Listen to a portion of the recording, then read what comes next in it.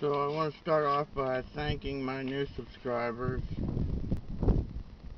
and also letting you know that you got a couple more days to enter in to win silver.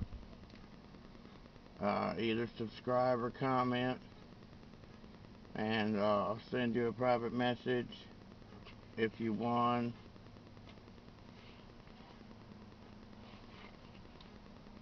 And we'll go from there.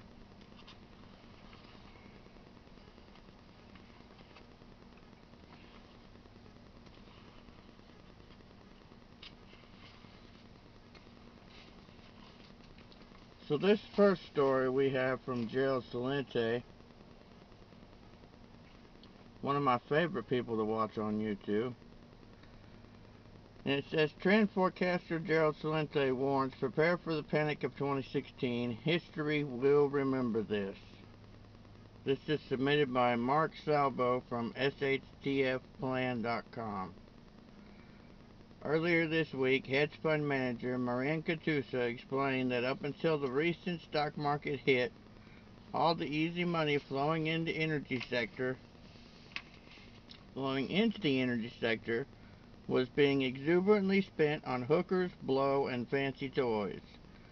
Now, as oil prices hover around $40 per barrel, Katusa said more pain is likely coming, and oil, and along with other asset classes, are going to go lower for longer.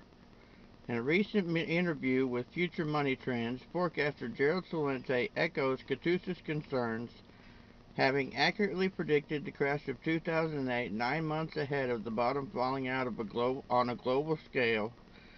Celente says another panic is coming this year. But if you thought 2008 was bad, Celente, this crash will be so severe it will be one for the history books. 51% of the people in the United States are employed and earning under $30,000 a year. Less than half the population is considered middle class in America. A gap between the rich and the poor is as bad as it was at the worst of times of the Gilded Age going back over 100 years. So what happens when the panic of 2016 happens? The panic of 2008 helped wipe away the middle class. This is going to eliminate it to a large degree because they're deep in debt. Watch Gerald discuss his trends forecast for everything from politics and the economy to wealth preservation and strategies for entrepreneurship in times of crisis. Now what this is going to do is going to knock out the top, and the top survived the other crash because the top are the ones that totally leveraged out. There's no more savings anymore. There's no more. It's only markets out there because of zero interest rate policy. The markets have been artificially juiced up, so when things comes down, it takes the top down.